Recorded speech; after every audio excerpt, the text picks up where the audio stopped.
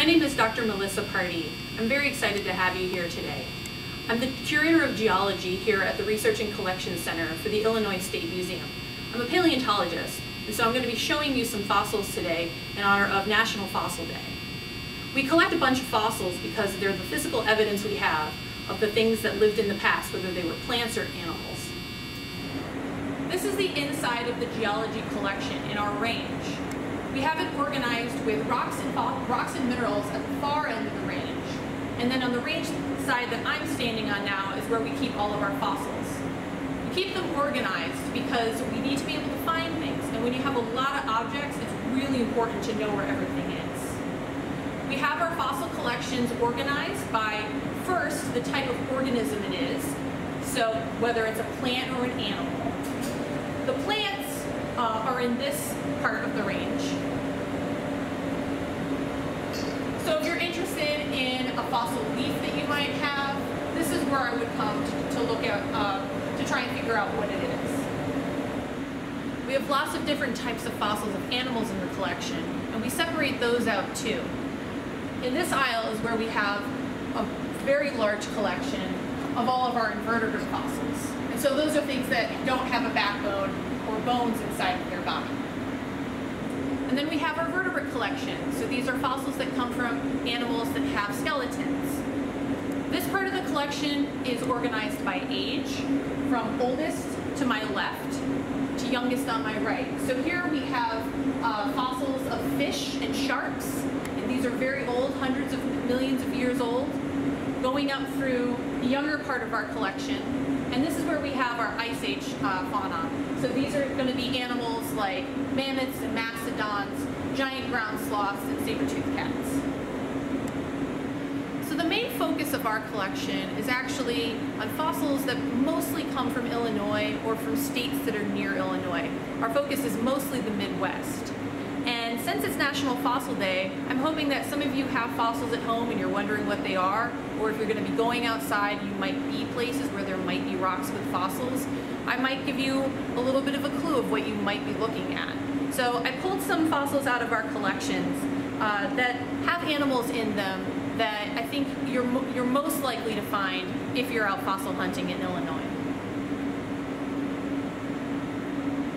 So a lot of the rocks that you'll find in Illinois range in age between 300 and 350 million years old. And these are going to be rocks that are these kind of gray looking rocks, or this is a limestone, or you might have something that has thin bedding that's more of a shale.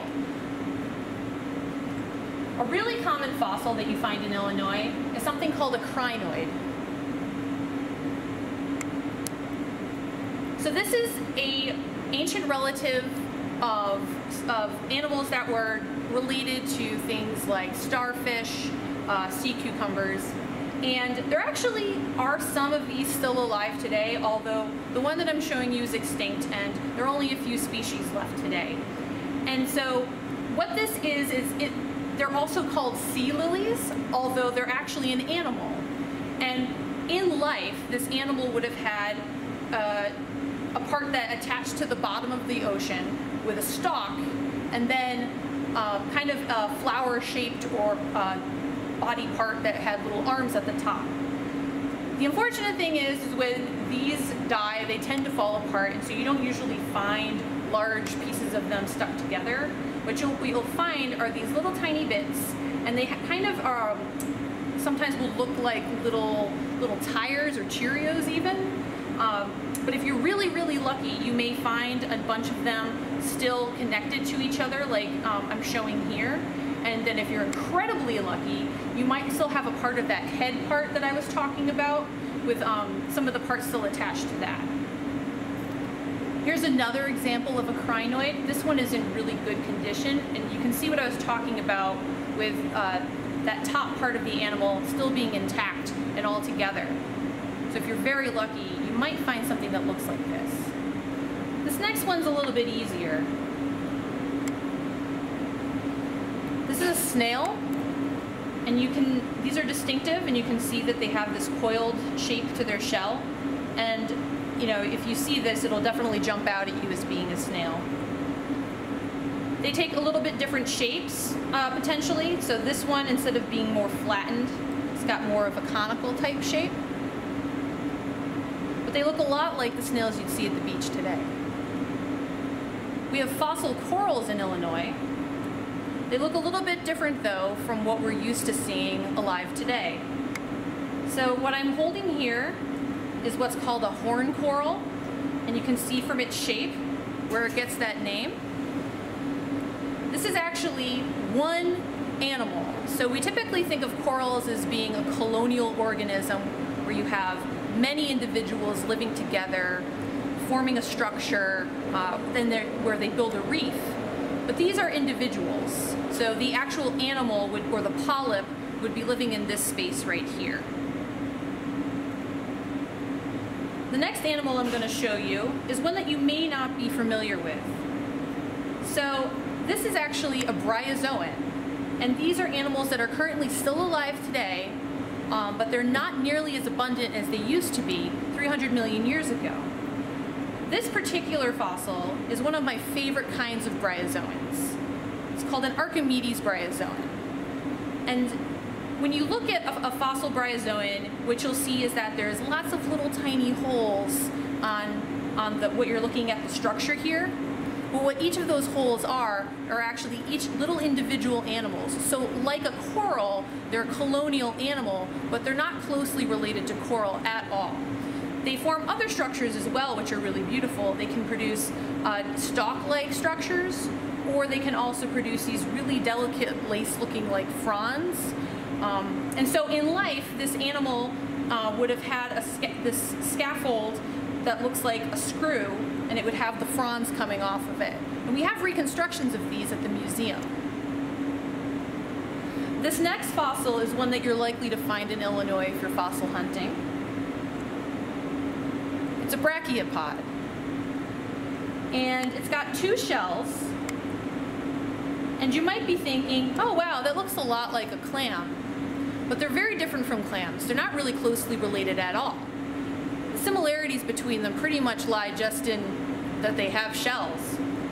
You can tell it's a brachiopod because if you look at the front part of the shell, it's symmetrical down through the middle. If you contrast that with a clam, they don't have that kind of symmetry just through one shell. So all of the fossils I just showed you are evidence that Illinois was very different 350 million years ago. They're all from underwater, which suggests that Illinois was under a sea at the time. We have other fossils here from 300 million years ago that are also from an environment that's underwater, but a little bit closer to shore. And we know this because we get a combination of fossils from the water and on land. So we get things like fishes and invertebrates, as well as plants. These fossils here actually come from a very famous locality here in Illinois. These are the Maison Creek fossils. And so this is a formation that has the ability to preserve soft-bodied organisms. So we get really incredible preservation of things that don't have any hard parts, which is really rare in the fossil record. We get things like worms and sea cucumbers. And then this specimen right here is especially interesting. This is actually a jellyfish that we have a fossil of.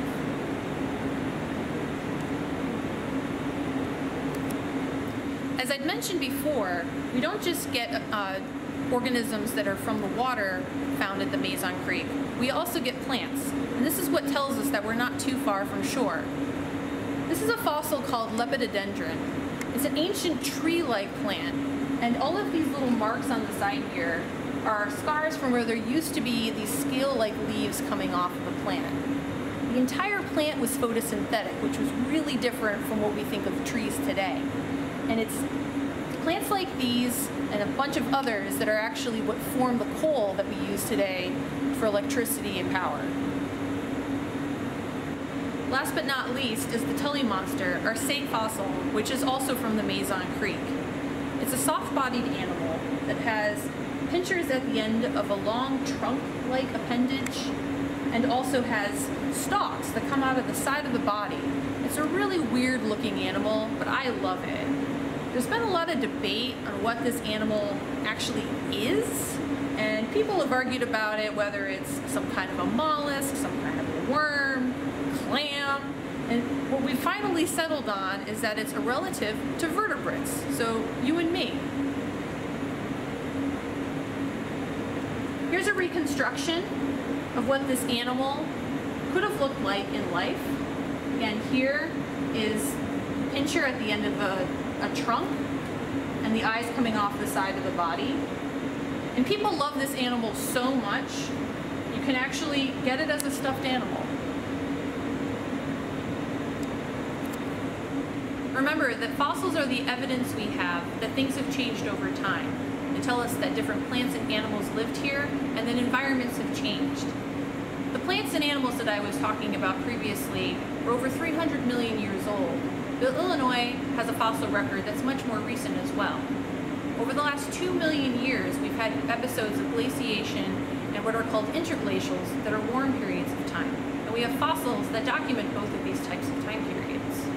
I'm going to show you a fossil now from 124,000 years ago, during one of those warm periods.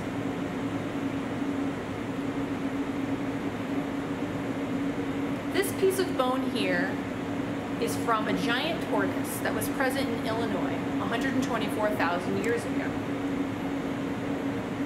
So it's a pretty sizable piece of bone, but just so that people can get an idea of just how big this animal possibly was, I brought along some skeletons of modern tortoises that are present in Illinois. So this is a gopher tortoise. And so this is a bone that comes from the underside, the belly of the tortoise, in the back portion. It's this bone right here. And you can see the size comparison between these two bones. You can also see that it's a much thicker piece of bone than this modern tortoise. So how do we know that it was warm at the time? Well, we can look at pollen. We also can tell from this fossil itself. This tortoise, in the wintertime, goes into hibernation during the winter. But this animal would have been much too large to have a burrow to hibernate during the winter, which suggests that 124,000 years ago, Illinois winters remained above freezing, so it was warmer at the time. The Midwest was home to some icons of the last ice ages, including mammoths and mastodons. I often get asked, what's the difference between these two animals? Because they look so similar to each other, but there's actually some really important differences between them. Mammoths tend to stand higher than mastodons at the shoulder. Mammoths also have broader, more curved tusks in comparison to the straighter tusks that mastodon have, and they also eat very different diets. Because these animals had very different diets, they actually have very different looking teeth, which allows them to eat those different diets. This is a mastodon tooth here on the left and a mammoth tooth on the right. And yes, these are individual teeth. You can immediately see the differences between these two different teeth. The mastodon has these cones that are great for chewing up leaves. And the mammoth tooth has all of these really hard plates that go across the surface of the tooth that allow it to eat grass. In particular, the Illinois State Museum has a really big collection of mastodons, one of the largest in North America, which is really convenient for me because it's one of the animals that I study. The shells that I'm showing you here are just full of mastodons. These are from a site called Boney Spring in Missouri. And what's special about this site is it's actually a place where they found over 31 individuals together. One of those individuals was a very large male, the largest known male mastodon in North America to date.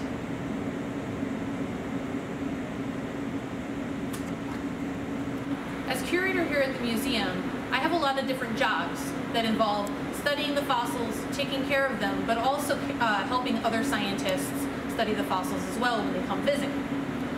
In this cabinet here, I have some very special fossils. These are specimens that have been extensively studied and have a lot of scientific value. So these are some more fossils from the Maison Creek. They're in this special cabinet because these are exquisite specimens. They have really well-defined features on them and good morphology and have been featured in publications. So these are what we call figured specimens, specimens that people have taken detailed photographs and drawings of and published in papers. Another thing that makes a specimen very important and valuable is if it's the first of its kind. That's called a type specimen, and it's what we hold. It's the standard that we compare all others of its type to. It's the first one that's described and named.